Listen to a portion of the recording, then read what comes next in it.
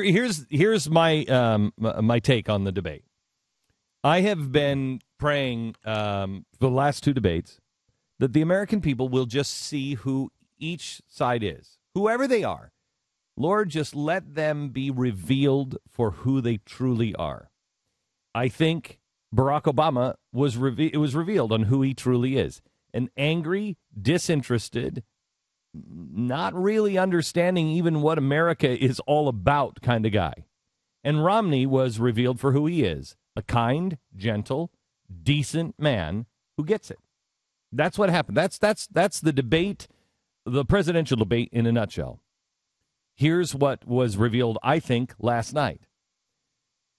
Paul Ryan is a good, decent, honest guy who's a young politician who I think has a handle on things, but he is young. Joe Biden, an out-of-control, nasty dude. I think this is divine providence. Look up. Anybody have any scriptures? Look up Proverbs 29, the 29:9 or 29:6.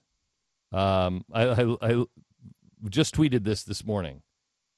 God's tweet is already out.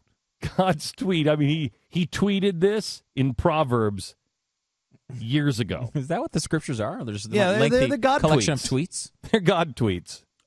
6 is 29:9 is what you tweeted. Did you? Oh, 29:9. Mm-hmm. Okay, so that's if a wise man contends with a foolish man, whether the fool rages or laughs, there is no peace. Yeah, you're reading a different. What are you reading? Is that King James? Yeah. Is it the one Did you- Dan had sent last night? I think. Yeah. I think, Yeah. I can find that. It's probably New American. Here we go. When a wise person debates with a fool, the fool rages and laughs, and there is no peace and quiet. Isn't that great? Isn't that great? I think that's what happened. I think that's what happened. A wise man debated with a fool, and the fool laughed and raged, and there is no peace and quiet. I mean, I didn't get anything out of this debate last night, and I think Almost it was nothing. I think it was a tie. I think Biden, if he wouldn't have been such a jerk, Biden would have won. Yeah, I think he beat himself. I did. think he lost last night, but I think he beat himself. And again, may I go back to divine providence? We have a long string of evidence that these people are not enemies of ours. They're enemies of his. And they will destroy themselves. Just stand back. Be who you're supposed to be. Stand back. Do what you're supposed to do. Don't worry about trying to take them out. They will take themselves out. And we can show it to you over and over and over again. People just destroy themselves. I think he destroyed himself. Paul Ryan wasn't that good last night. He wasn't bad, but he was a young, inexperienced with a national debate like that, where Joe Biden has done, 400,000 of them?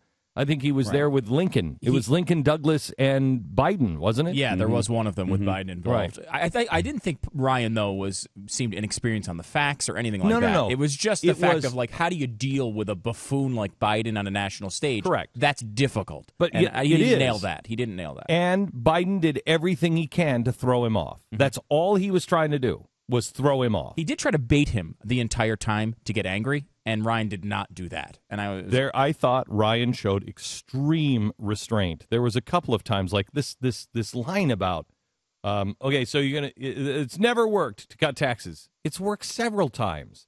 It worked with Harding. He didn't throw that up, but it worked with Harding and Coolidge. And he said it worked with John F. Kennedy. And like a buffoon, he comes right in, oh, now you're John F. Kennedy. And you're like, what the hell was that about? At all. No, I said it worked with him. I didn't say I was him. Right. It was such a desperate reach for a big really moment. Was. Yeah. It was the reach for, I knew Jack Kennedy. And you're no Jack Kennedy. That's what he was trying to do. Yeah. He was trying to make Paul Ryan look young and inexperienced. And Paul Ryan is young and is unexperienced in that kind of debate. But he held his own against a guy who was, to walk out even when you've been sitting next to Jack the Ripper the whole time is pretty amazing. Yeah. And you CNN. walk away. He had no wounds on him, and the guy had a knife the whole time. The CNN poll showed Ryan won. Yeah. 48-44. Yeah. CBS showed something different. I think if you, depending on who you liked going in, I think you generally said that guy won. Yeah. If you're a big Democrat, you said, "Hey, Biden finally went in. They finally hit that guy in the face." And if you liked Romney, I think you walked away saying, let's stick to the facts here. But I think we have to look at two things. One, they're exposing themselves for who they are, and now you've seen a pattern, 2 debates in a row. You've seen a pattern of nice, polite, decent people. Not trying to tear anybody down, not trying to tear anybody apart. Ryan, a couple of times, I thought, had a moment where he had to make a decision. There was a couple of places, and I think maybe the Kennedy part was one of them.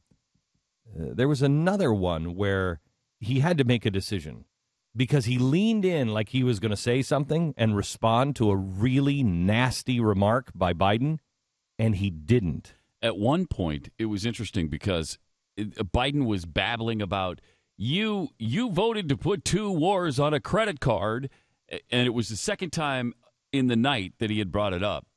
And Ryan started to say, you voted for, and then he stopped. So I don't know if he stopped himself, but he was interrupted so many times.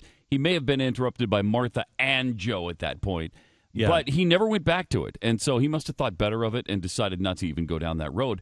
But Biden voted for it as well. Yeah. And that was, I thought Ryan missed some opportunities last night. I definitely think he missed some opportunities. Especially with Afghanistan. Again, my point is, I think you're seeing, and, what do I know?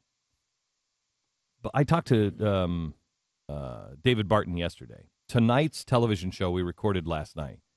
And tonight's television show is remarkable because tonight's television show, we're going to take you back in history to the Civil War and to Abraham Lincoln. Abraham Lincoln did something right before Gettysburg that changed the war, changed the outcome of the nation. And it's important that you know the anniversary is next week of that action. And it was divine providence. When you see David lay this thing out on the chalkboards and show where the Union was going, Lincoln does one thing and everything changes. And it changes overnight. When he lays it out on the chalkboard, you'll see. And I really believe what we're seeing here is divine providence. And I think we're seeing people being obedient. Now, whether it works or not, I don't know. But I think, again, if you listen not just to the words, we will get into the incredible lies that Biden told yesterday about Libya, and now how they're blaming Libya on Romney. It's crazy. But I think what you're seeing here is a revealing of who people really are. One, I can sit down at a table with people who have called me all kinds of names, and I can be in control, I can be decent, I can be honorable, and try to have a conversation. And I can do it with somebody who's a moderator who won't even enforce the rules and let a man speak. The only opportunity I think that Ryan missed that would have been a knockout punch would be this. At some point when it was really heated and he was being interrupted and rudely sneered at, if he would have said, "Excuse me, Mr. Vice President, I have respect for you. You have been in Washington, D.C. since 1970. You have seen it all come and go. I'm trying to have a conversation here so we can get information to the American people and let them decide. You're sneering, you're laughing. I don't know what is happening with you. But please, Mr. Vice President, show the American people some respect and behave like a vice president." If he would have said it softly, kindly, gently, and asked him, please, I think it would have been a knockout punch. Yeah, at some point it felt like he needed to address how often he was being interrupted. Right. It was really... And he never did.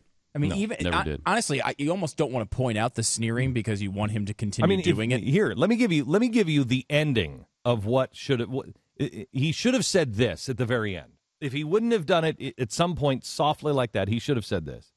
I'm going to forgo what I prepared to say tonight. Instead, I just would like to remind Americans what they've just witnessed. Throughout the debate, as this administration has done throughout the past 4 years, Joe Biden has been disrespectful, sneering, arrogant, combative, and angry to a guy he disagrees with. He has derisively referred to me as my friend the whole time. My friend. He didn't say that out of anything heartfelt. He has laughed, he's mocked me, he's interrupted me every time I try to speak. And that's been the problem with the last 4 years.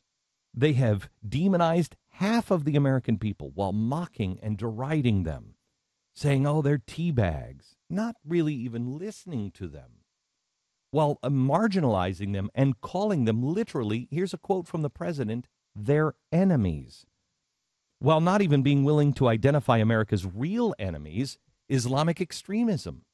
They won't even identify that. What you've seen tonight is a microcosm of divisive governing, and it is tearing us apart. We cannot stand as a nation if we continue to divide ourselves. I have said, we're going to work together. We're going to try. We're going to try.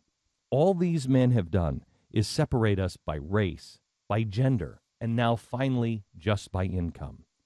Meanwhile, Mitt Romney, as governor of Massachusetts, proved he can work with those on the other side of the aisle. The legislature in Massachusetts was 87% Democrat there. Yet how many things did he get passed? How many things? Including Romney Care. And he did it without doing it in the middle of the night, making secret backdoor deals. The choice is clear, America. Do you want 4 more years of an attitude like what you've just seen? So demeaning, not to me, but to the office of the vice president. Or do you want to get back on the road? You want to start being who we really are. Start working together and rebuild, not transform, rebuild our nation. Thank you and good night. If he would have said that, oh man, great. it would have been a That would have killed. knockout. Just a knockout.